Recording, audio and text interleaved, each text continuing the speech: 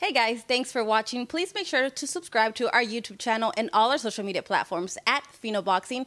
You can follow my personal social media at Adriana_sports. Enjoy.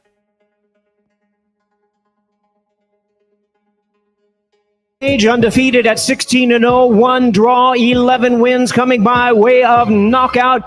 The number 2 ranked super welterweight in the world, the towering Inferno, Sebastian Fundora.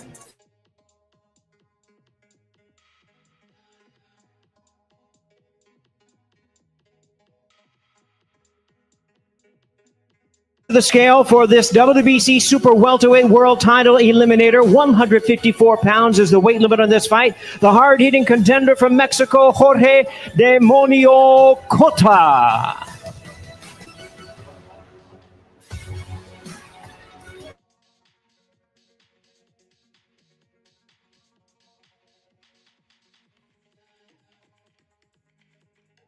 $153.5 pounds for COTA, 153.5 pounds. Undefeated world rank contender, the towering Inferno, Sebastian Fundora.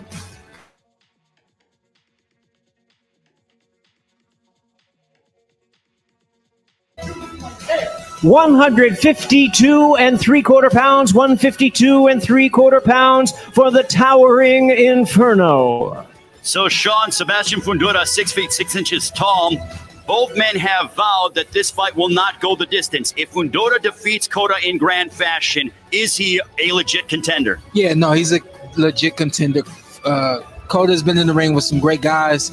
Both of these guys are going to go toe-to-toe, which is why they said that the fight is not going to go the distance.